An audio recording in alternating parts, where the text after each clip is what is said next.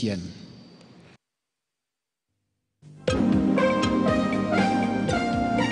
History was written when the Kenya Television Network, the first free-to-air, privately owned television channel, was launched in February 1990.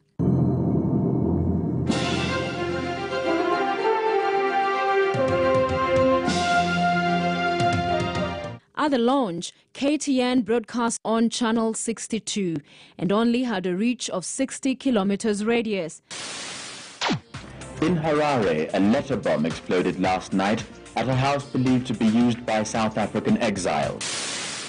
Reports from Bonn say that Oscar Lafontaine, badly hurt in a knife attack. Field officers must encourage the boards of governors to ensure that these vital facilities were provided in all schools. Good evening, I'm Jeroge Mwaura. Israeli President Chaim Herzog has asked Transitional Prime Minister. 5 exiled leaders of the ANC arrived back in South Africa yesterday for the talks.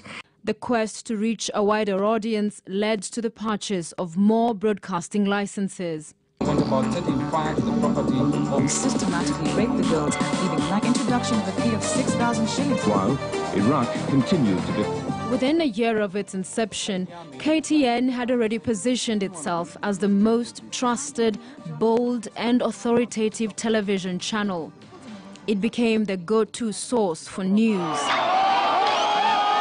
And at the height of the clamor for multi-party democracy in the country in the 90s, KTN journalists were on the front line reporting on the developments. Wakazi wa hapa wanasema kwamba hawajawahi kufikiwa na masaibu kama haya. For us, it's business as usual. We are now setting out on a mission to establish the different faces of Christmas Day.